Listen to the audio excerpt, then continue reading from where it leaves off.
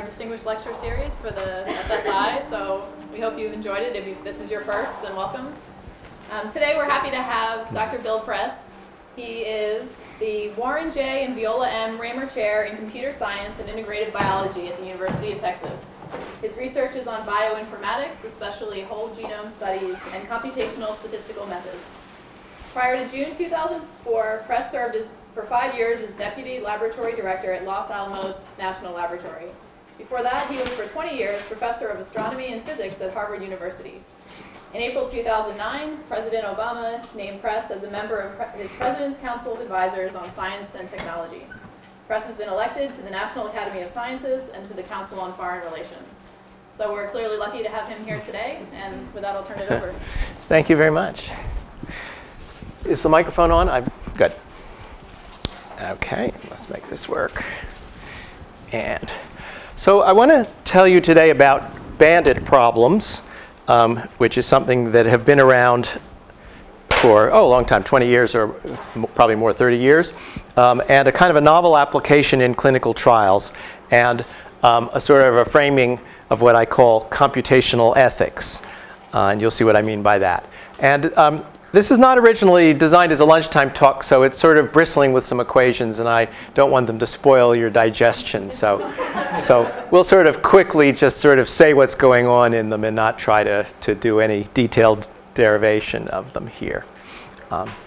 So to set up what is a Bandit problem, let's imagine that we're going to play a game. And the game is like you've got a checker, and you're going to move it on a checkerboard or on a lattice, except this is a four-dimensional lattice, which is to say its coordinates are a quadruple of numbers, as you see some values here. And here I've tried to show not just the two axes, but two more axes that I can't easily draw on the slide, but it's a positive four-dimensional lattice. And the way we play the game is we start at the origin at 0, 0, 0, 0 with our marker, with our checker. And our opponent is nature. And nature gets to do only one choice of strategy. Nature gets to pick success probabilities A and B that are going to correspond to some choices of ours that we have in a minute. So nature fixes those success probabilities once and for all. And now what we get to do is for each move, we get to play either capital A, which I'm going to show in the picture as blue, or capital B, which I'll show in the picture as red.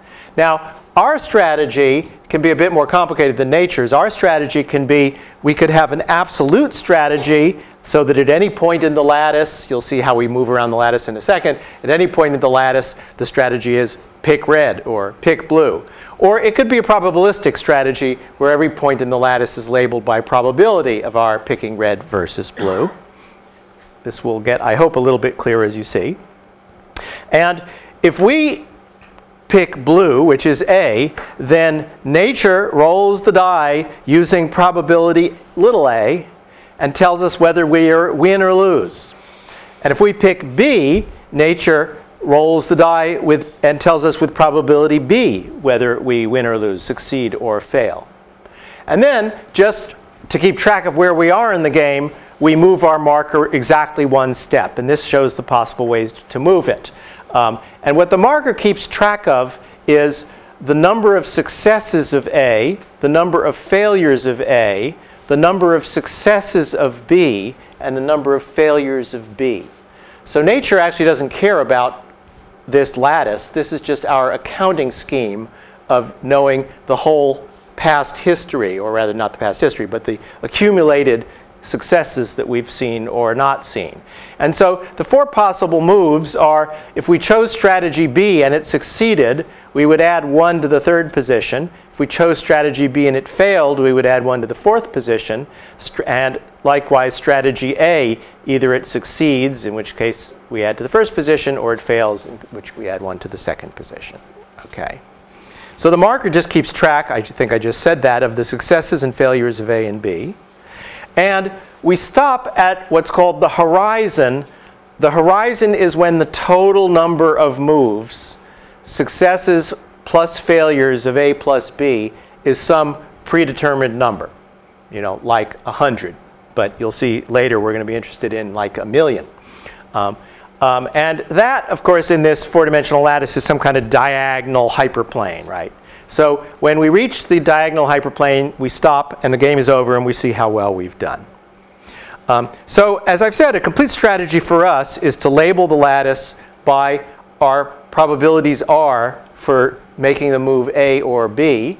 And if we knew the complete strategy, that'll never change, because any other game, in an identical game, if we go through the same point on the graph, we're just in exactly the same situation. So, and the question is, what strategy maximizes our expected total success without knowing the values of little a and little b in advance? It's obvious that if we knew the values in advance, we'd just say pick whichever one is bigger and play that one all the time, either red all the time or blue all the time. Okay?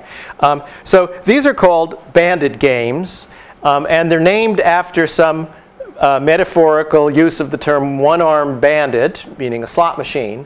But these are two-armed bandits, and my picture, I can't see it very well on the screen. You can actually see the two arms on this slot machine corresponding to choosing strategy A or choosing strategy B. I suspect that this is actually a picture of a row of slot machines and that one of those arms is the arm on the next slot machine over, but that's okay. It works for our purposes here. And Bandit games, by that name, have been around, I think, 20 or 30 years, and the concept has been around for probably half a century. Now, what I really want to talk about is how to think about adaptive clinical trials. And if you think about it, you'll see that this is a perfect setup for a somewhat idealized view of a clinical trial. In a clinical trial, we have two possible treatments or interventions. Or we might have one treatment and a placebo, or we might have one new treatment and an existing standard of care. But for my purposes here, there are going to be two possible things that we can do with a patient, two possible treatments that we can assign a patient to.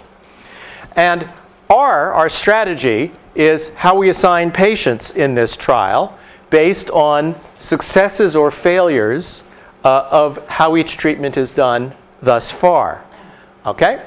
And so the unknown probabilities, little a and little b, are the cure rates, if you will, of the two medical interventions.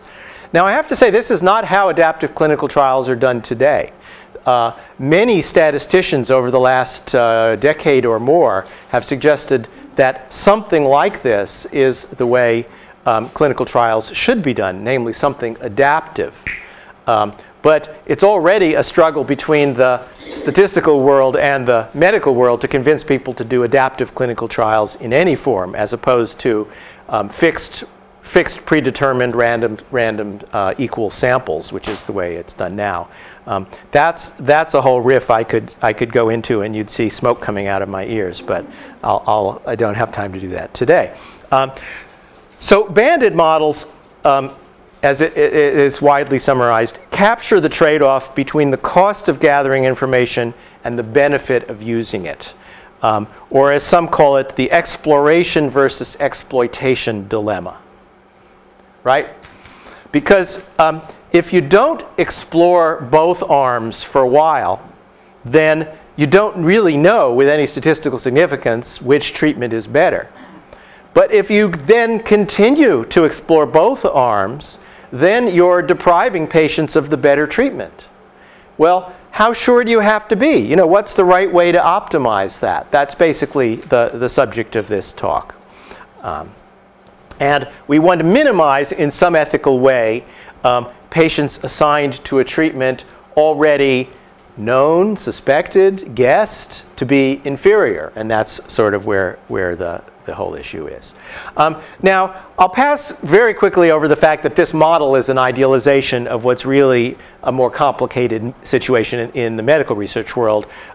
We assume that previous outcomes are known before each assignment. That's not true. We assume that success is a one-bit success or failure. That's not true. There could be side effects on one treatment. There could be different success rates for patients of different genomic types, although I'll come back to that one. But although I won't have time today, there are generalizations of what I'm going to tell you today to more realistic cases. So let's proceed with this highly idealized thing. Okay, don't let it spoil your lunch. The purpose of this equation is to point out that just in the framing of the problem, we've already made an ethical choice. Our ethical choice is that we're going to try to optimize a total cost, which is an expectation over individual patients.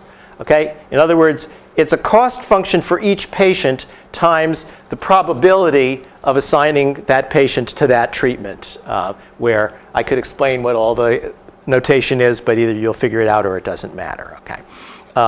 And why do I say that this is an ethical choice? Because this is a very specifically utilitarian metric. This is a picture of Jeremy Bentham, who is actually stuffed in University College London. I don't know if any of you have ever been there.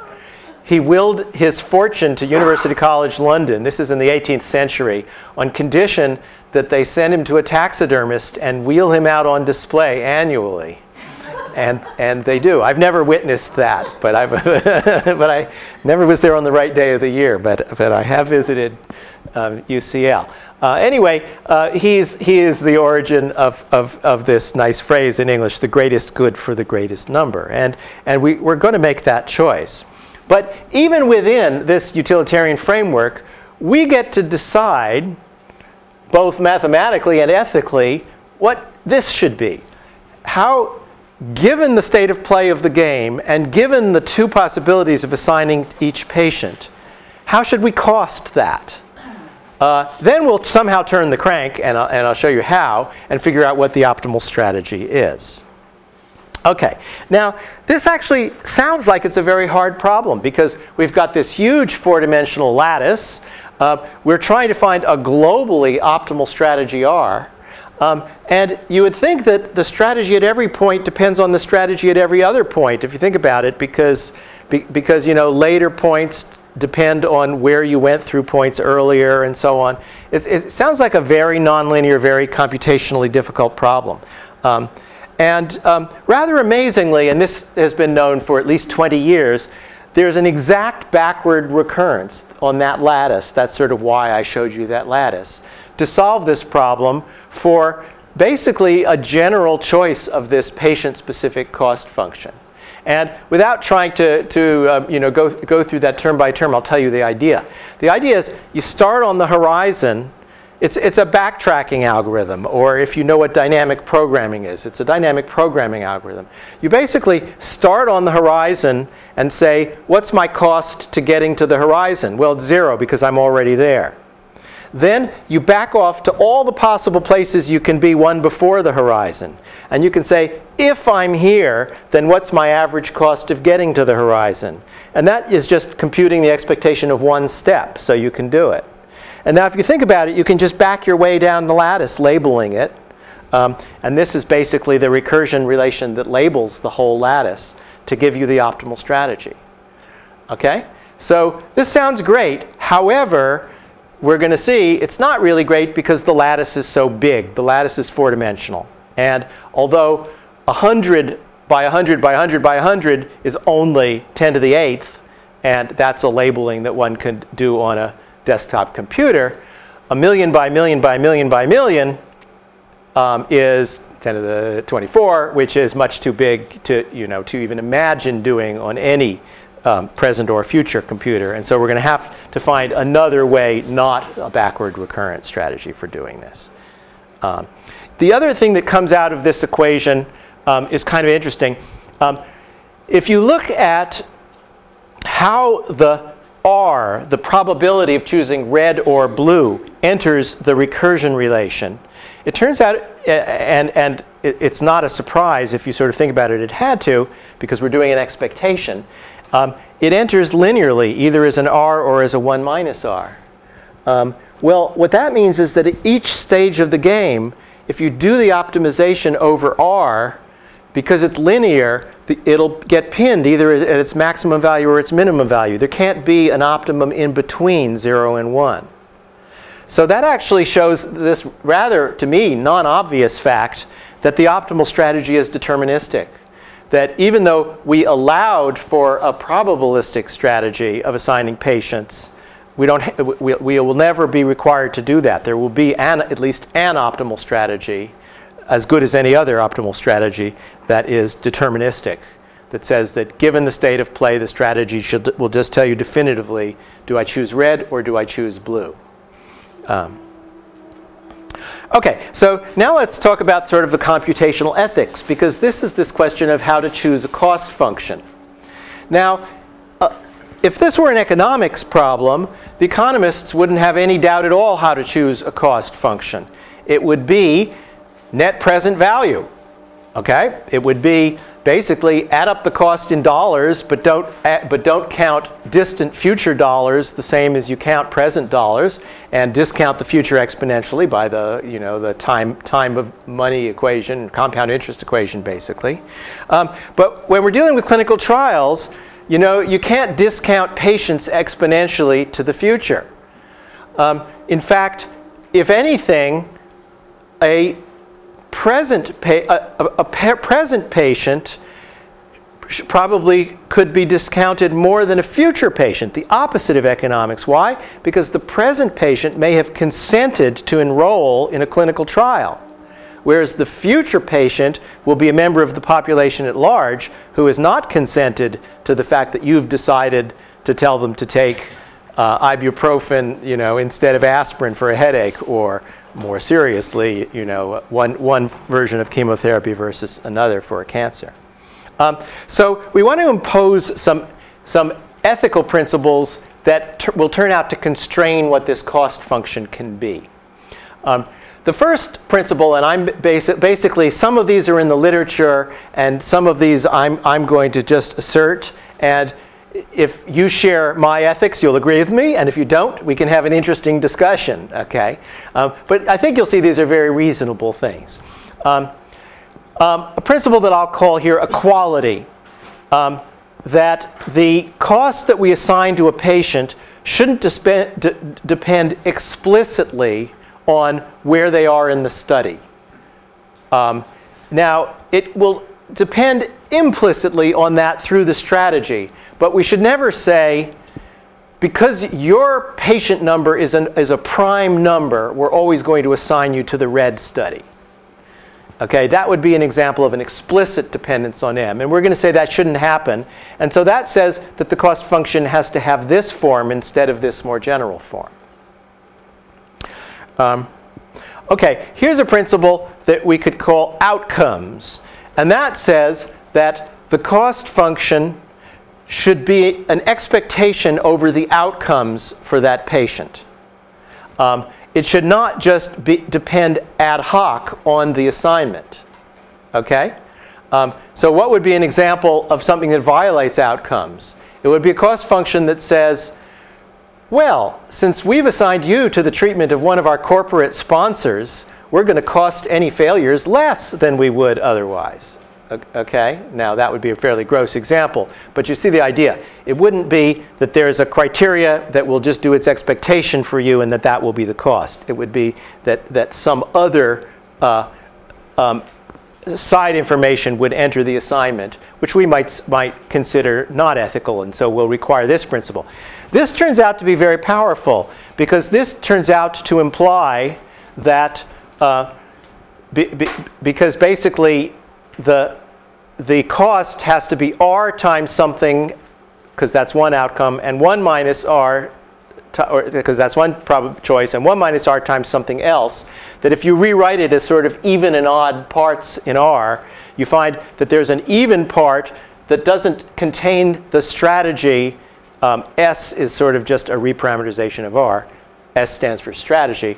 There's an even part that doesn't contain the strategy at all, and then there's an odd part where the strategy all resides. And I'll show you in a minute that leads to some sort of surprising or at least non-obvious conclusions. Okay. Now, if both of these hold, in fact, I'll tell you right now, if both of these hold, you can do a little playing around with the recurrence equation, and you can conclude that the total cost only depends on the strategy through, I think I just said this, through the odd piece. Okay? And that therefore, any two strategies that have the same even piece are actually equivalent, even if they don't sound equivalent.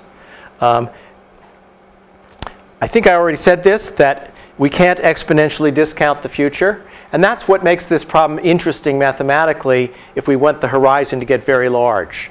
Because we don't have yet a good way of taking that limit of the total number of patients going to infinity, or rather to the total size of the population, not just to 50 or 100 people in a clinical trial. So here are examples of cost functions that satisfy those criteria. And these are standard ones that are used in clinical trials or proposed for adaptive clinical trials. Expected failures, which is called EF. Okay? So A is the cure rate. And so if with probability R we choose A, then R times 1 minus A are the number of failures of A due to A. And 1 minus R times 1 minus B is the number of failures due to B. So rewriting this in terms of this S, which is just this reparameterization of R. Remember what R is? It's the probability with which we choose A rather than B. You find this, and you can see this is an even part. This only depends on A plus B. And this is an odd part. It depends on A minus B or B minus A. Now, in the literature, I think not in a very sophisticated part of the literature. In the literature, you find people criticizing expected failures and proposing instead a more sophisticated metric, which is expected successes lost. And the idea is just, what if there isn't a good treatment for this disease? What if A and B are both kind of bad? Okay? Then you're costing them for things that are sort of beyond their control. In expected failures, you're costing them for the failures that either one of them would have had.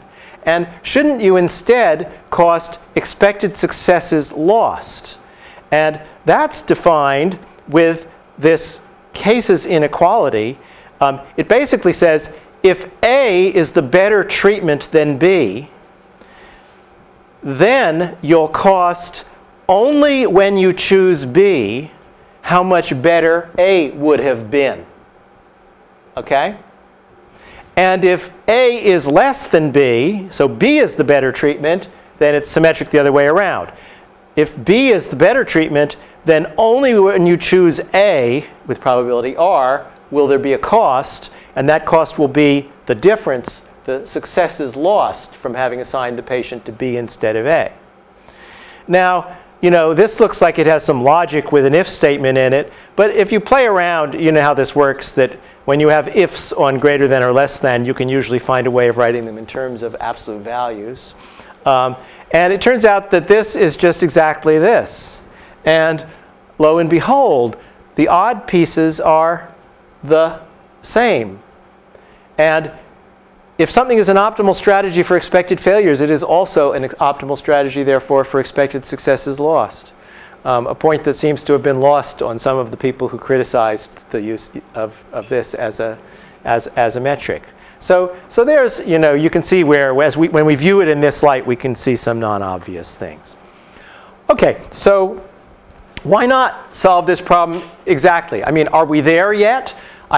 I've told you how to frame the problem. I've told you that there's this backward recurrence solution. Why don't we just get going and use it? So the good news is it's a simple algorithm, and it's a pretty universal solution to the ethics. I mean, you can write down other principles, and almost all reasonable things you write down will sort of collapse to something equivalent to either expected failures or expected successes lost. But the bad news I've mentioned is that the time and space scale as the computational time and space scales the size of the lattice as m to the fourth. So on a desktop, maybe only 300 is accessible. On my particular desktop with Windows XP and whatever my memory size is, I can actually get to 294, and then I crash the machine. OK, well, on a serious supercomputer, you could probably do up to m a few thousand. But a non-trivial calculation. And we may want answers for 1 million. We might want answers for what is the best assignment to a disease that has 1 million cases a year. You know, different flu vaccine, different flu medicines, diseases of large incident. And so the question I now want to turn to, which is where I start getting into something that I contributed to this problem, is how do we look at huge solutions in 4 dimensions here? How do we say anything sensible about the case 10 to the 6 when we know there's an exact solution and we know that it's computationally inaccessible? Okay, well, the right way to do this is maybe to prove, for some people, would be to prove theorems about it. But I tend to be more of a computer scientist and more of an experimental computer scientist. So I'm going to show you a somewhat experimental approach. And related to this question of what's the solution for 10 to the 6 is the sort of more qualitative question, what is the solution's topology? And by that I mean, suppose we had the solution for 10 to the 6 and we just went to some point in the middle of the lattice and looked around, and we'd see kind of red and blue dots telling us whether we're supposed to assign treatment A or treatment B. Would we find them like all finely intermixed in some, strange looking, delicately computed pattern? Or would we find like big blocks of red so that, if your past results are anything like this, then you'll always be assigning red over here, and you'll always be assigning blue over here. And then maybe only right where there's a crossover do you get some fine, intricate thing. I don't know. That's actually sort of what I expected, that there would be maybe all of the above. There'd be big regions of red and blue, and then regions where you can't quite decide, and so it's doing some kind of random sampling mixture thing. Okay, so what do you do when you're trying to explore 4 dimensions? Well, you just sort of start trying to pick 2 of them at a time and plotting them and trying to understand what the solutions look like in the accessible region, in the region up to 294 on my computer. So I won't take the time to tell you how I got here, but if you stare at these things, they ought to have a familiar look. Like this is t, and it ought to look a little bit like a t-value comparing 2 means, right? And this, is remember, these are numbers of cases, so this is some kind of sample size imbalance on how many times did I try A and how many times did I try B. And if I pick these 2 variables and graph the exact solution for some particular horizon size, so this is a horizon size of 100. I didn't want to stress my computer for this one. And this is what your choices look like when you're the 50th patient, okay, in terms of these 2 variables. And you can see that it's pretty much all blue here and all red here, and then right up here you just see some little wedges where it looks a little bit intermixed. Okay? Now, the hard problem of sort of diagnosis is this intermixed because it's really intermixed, or is this intermixed because I'm looking at it from just the wrong angle? I'm projecting 4 dimensions down to 2. Okay? And if there's a sharp edge, but I'm a little bit off in angle, then I'll see red dots and blue dots overlapping. And I wish I had time to tell you, there's a sort of a clever statistical way to process the whole 4-dimensional lattice and get at that question. In other words, there's a topology statistic to basically tell you how sharp are the edges. And that statistic told me that the edges actually were very sharp, and that this is a projection effect. And that motivated me, I think I've said these things, that motivated me to sort of play around with these weird variables even more. And at this point, all I can tell you is I'm just playing around, but I'm motivated by the fact that I know that there is a sharp boundary. The question is, can I capture it in any heuristically useful way? So here's another transformation of variables, and here's what the picture has become now. And it's not perfect. There's about a dozen red dots over here, and it's symmetric, a dozen blue dots over here. Okay? But it's pretty darn good. And basically, look at what this is telling us about strategy. Let's see, maybe I'll bring that in. Okay. This is saying that to decide whether to assign the patient to blue or red, you need to know 2 things. you need to know how superior is blue or red, measured by something like a slightly warped t-value.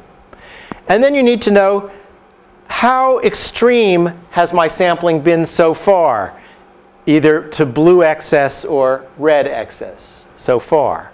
And the basic idea is you choose the better strategy based on t-value, except that if that better strategy, if the other strategy is way undersampled, then you choose the other strategy, and that's the exploitation, right, the exploration versus exploitation dilemma.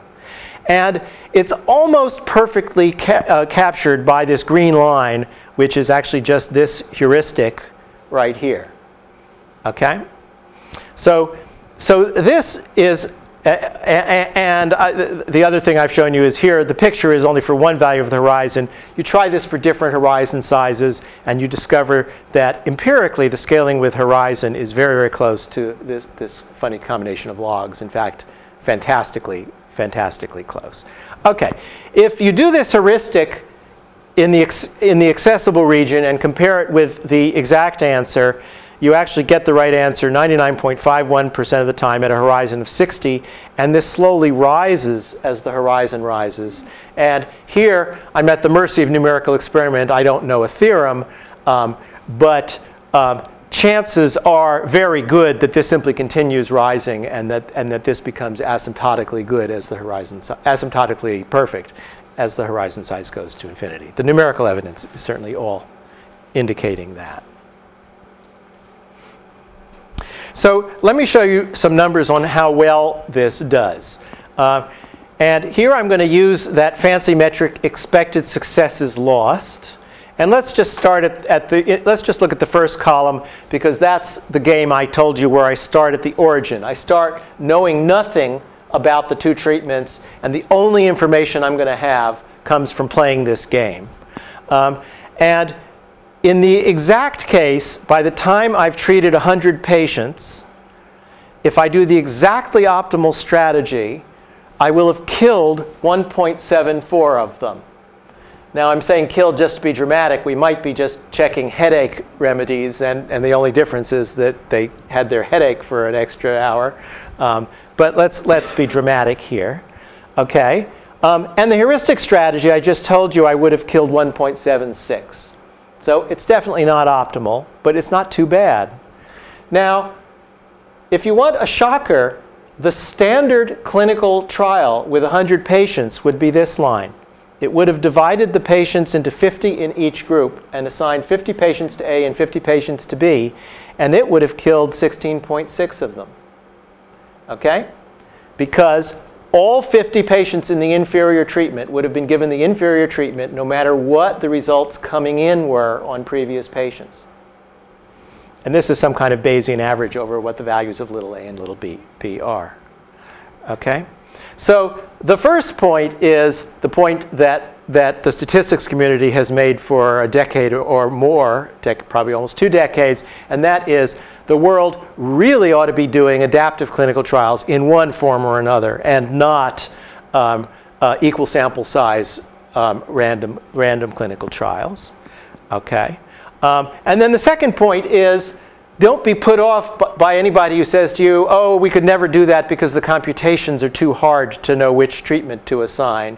Because I've showed you an idealized case, but in general, I believe you can always find very good heuristics for these things that really make it very straightforward to decide how you would do the adaptive game. Let me I'll explain one more line. Oh, and here you see this is for the horizon size 200. So you can see we've also killed an extra 0.05 person. Let's see, we killed 0.02 people here by not using the exact, only using the heuristic. And then going from 100 to 200, we killed another 0.03 people. I don't feel too bad about that, especially if it's headache remedies instead of chemotherapy. There's a big literature on a strategy called play the winner, including papers by some very famous people. I won't embarrass you by telling you their names, but you know, these are pillars of the statistics community.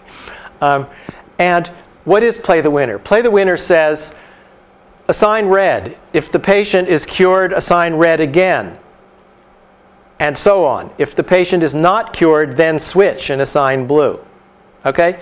It just says whichever the last thing did. Okay? There's a beautiful literature that proves theorems about play the winner. Okay, and asymptotic convergence and this and that and all kinds of generalizations. Okay, and when I was learning this field, because this is, as you might have guessed, a little bit outside of what I normally do, when I was learning this field, I was thinking, oh wow, I just can't wait to try play the winner against the optimal strategy. I bet it's pretty good, and it's awful. I mean, it's better than random sample, but it's actually awful. So the only thing good about play the winner is that there are a lot of theorems proved by relatively famous people about it, but I can't see any other merit in it. And it's cute and easy to describe, I guess. So you got to be a little bit careful in this field. Now, we've got to get to the infinite horizon if we want to propose something that I've sort of left the introduction of this part out of the talk. We want to get out of the clinical trials realm and into a realm of comparative effectiveness. Comparative effectiveness means drugs that are already on the market. But in the future, we'll be able to have data on how well they've done, patient by patient. Okay? And so the clinical trial will never end. We want to continue gathering this data and deciding what is the optimal treatment to recommend for patients who come in with a given illness. And that requires letting this horizon size go to infinity. Now, if you let this go to infinity, you see it isn't good. It isn't very bad. They're only sort of logarithmic divergences, but it isn't good. And if you go back to the previous picture with the red and blue dots and say, does the green line converge to anything as we go to infinity? The answer is, yeah, it does converge, but it converges to a horizontal line. And that's actually not very interesting, because that's actually the equal sample size clinical trial that I was just telling you was horrible. Why is that? Because it basically says, ignore it. Remember, this axis was t-value, and this axis was imbalance. It basically says, ignore the t-value, and whichever red or blue strategy is undersampled, give it to that one. And why is it doing that? Because when I took the horizon off to infinity, I gave it permission to do exploration forever and never get down to doing exploitation, because the exploitation is all pushed off to infinity. Okay? And that's the wrong answer. And that's, by the way, why in economics problems where bandit models arise, discounting the future exponentially by the cost of money does work, does give a convergent answer. But it doesn't here, or it doesn't give a useful answer. And, you know, this was something that I just thought about in the shower every day for weeks. I thought, you know, is this a math problem or is this an ethics problem? And I eventually concluded that it's an ethics problem. The math is clear. The math says if you don't discount the future, then you'll explore forever. Okay? So it's an ethical principle that says we don't want to explore forever. We want to give the patients a benefit at every time. So I would propose to you an additional ethical principle. Okay? And that I call here, it's sort of gobbledygook, past-future parity. And here's how I would say it. I'd say, suppose your patient number M in this either clinical trial or comparative effectiveness study, and if it's a comparative effectiveness study, you're just patient number M in the world who's ever been faced with this choice of drugs. Well, you've benefited from information from the M-1 previous patients. So maybe you ought to be obligated to benefit an equal number of future patients, but no more than that. Okay? I'm not going to require more of you than, you know, this is like each one teach one or something, you know. Some benefit, commensurate with the number of people who have benefited you. Okay? Or another way of saying this is every patient is assigned as if they were the middle patient in a study with finite horizon.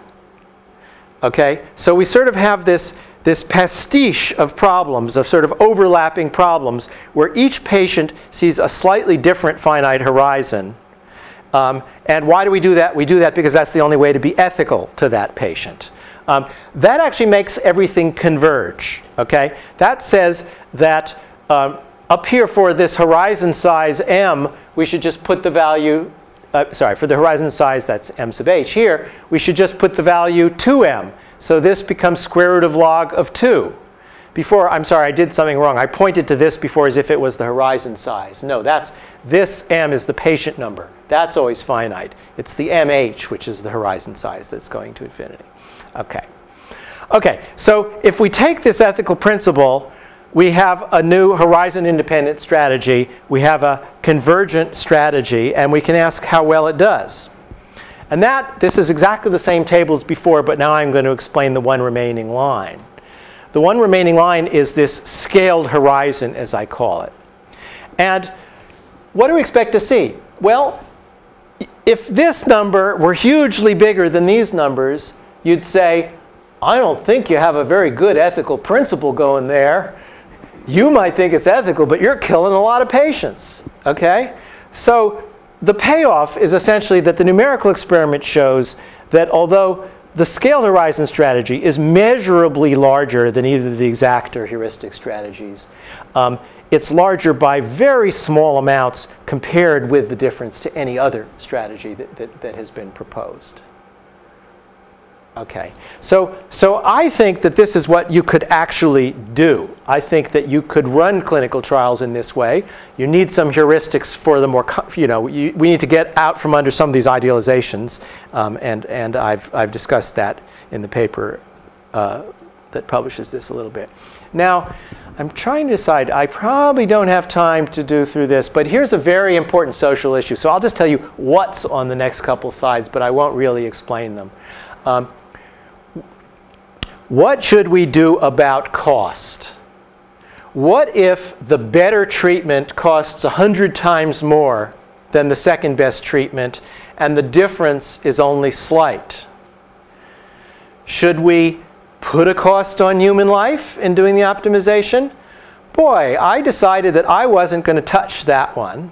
I think that policymakers actually, have to think about that, at least in the back of their minds. But I thought that an interesting question was, how far could you get this is back to inventing cost functions. How far could you get trying to invent a cost function that did not try to put a dollar value on human life, but did try to find a strategy in part based on cost?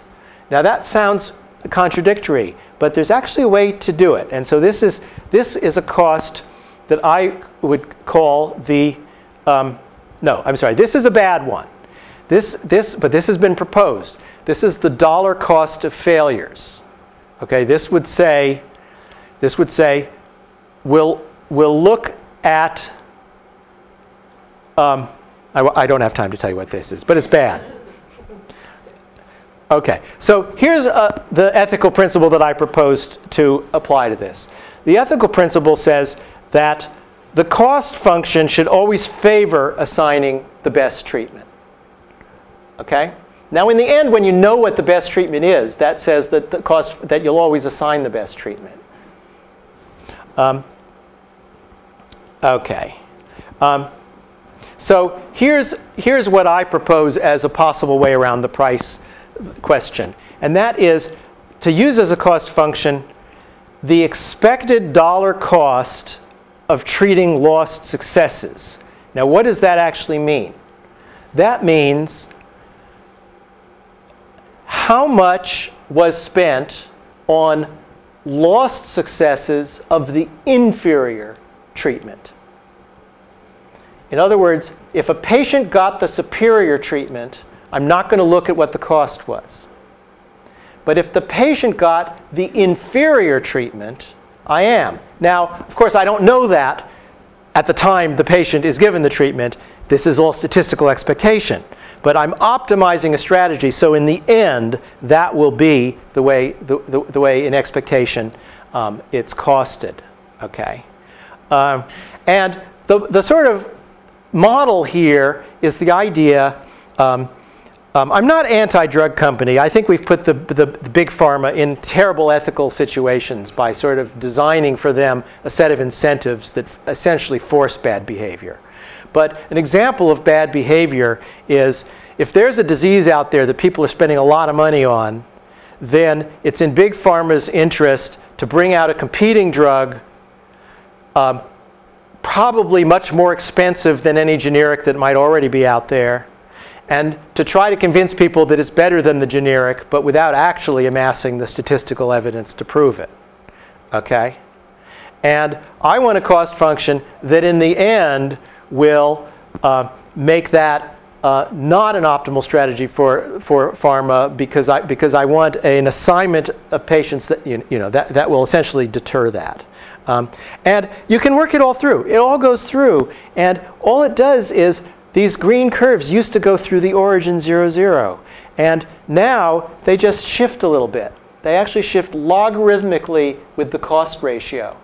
And what that means is you say you've got the better drug, but it's really expensive, then I'm going to require somewhat higher t-value of demonstration of that before you reach the green line and it starts getting assigned.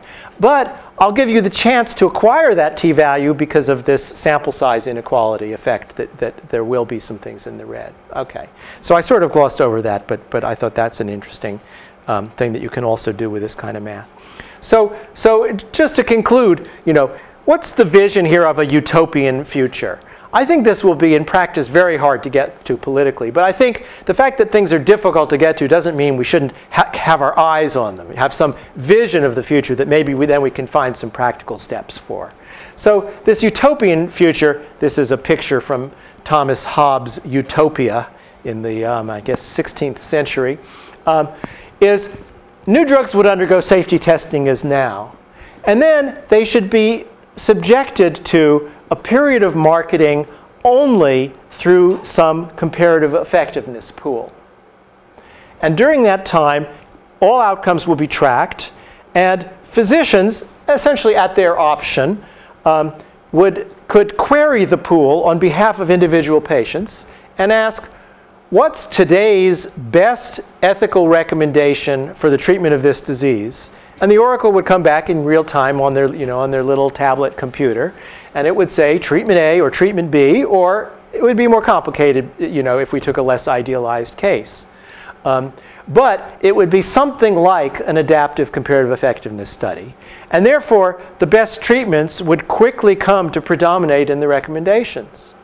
Now, does that mean that I would say to the manufacturer, you have to take your drug off the market? It's safe. Maybe it has some effectiveness. I don't think we'd have to. I think that because the comparative effectiveness pool would never be recommending the drug once it's sort of shown with high confidence to be inferior, and we might require labeling on the drug saying, this drug was deemed inferior by the comparative effectiveness pool, and then let them try to market it, okay? And as I say, I don't want to incentivize them to lose money. I want to incentivize them to develop drugs that will win the comparative effectiveness pool and therefore get recommended all the time with zero marketing costs, which would actually be a very good thing for pharma. Okay, and then the other thing, and I won't have time to discuss this at all, is you can imagine generalizations of this that stratify on other characteristics of the patient, for example, genomic factors, so that at any given time, you're running not just one clinical trial or one comparative effectiveness trial, but sort of combinatorially many of them, all essentially digesting the same information and making recommendations to explore and exploit in all of those different combinatorial trials. Okay, so that's the pitch on Bandit problems, and thank you for listening.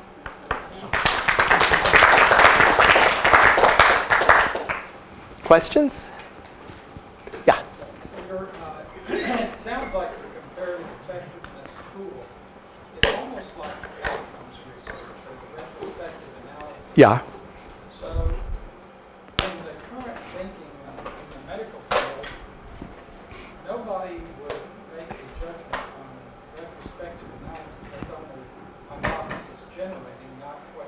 Yeah, yeah, yeah. And this is a very fundamental question. This is that for all the bad things I said about equal sample sizes, double-blind methodology, that is the gold standard. It wasn't just coincidence that that emerged as what happens when you take the limit of the horizon size going to infinity. Okay? Now, I think, and I'm speaking now sort of as a policy person as well as a sometimes statistician, I think the world's just going to have to grow up on that, because I think we're going to have an enormous amount of data that is not double-blind and not equal sample size. And we're going to have to find ways of doing more sophisticated treatments of that data with all its flaws, because the amount of information in it will be huge. So I think your point is exactly right, and I think it's a societal choice here. Would we rather have a conclusion which is methodologically perfect but has a sample size of 100, or would we rather have a conclusion which has methodological flaws that we will have to be investigating and debating forever, but has a sample size of 1 million? And in my old field of astrophysics, that field was sort of revolutionized by, it's not exactly the same revolution, but it's almost. It's by amounts of data increasing exponentially, even though it was somewhat more flawed data than the very careful data that had been taken before. So I think we'll survive that and maybe and thrive. Good question. Yeah. You wanted to avoid putting a dollar value on line, Yeah. just to do something else. But I wonder, is it possible that for some reasonable range of dollar value, the optimal strategy will not change? So you shouldn't be so deterred from. Well, I think if you include dollars, it'll always change. The first one that I abandoned trying to explain, dollar cost of lost successes, I guess it was. You can see that as soon as the dollar ratio gets off of 1, it starts favoring one treatment over the other. Now, an interesting point is, as long as the effect is just to move the green line, it actually hardly matters how you explain it. In other words, maybe the way to say it is, I was trying to avoid a strategy that explicitly raised the green line, and instead I had a strategy that I found a strategy that I considered ethical that explicitly moved it to the left. Well, I hate to say this about a diagonal line. Okay, so it turns out all we're really debating is how much we want to move it depending on the cost ratio. And then, for policy reasons, how we want to formulate why we're willing to do that. So, again, a good question, and I don't think I've completely understood what are all the possibilities of including cost. Do you mind Yeah.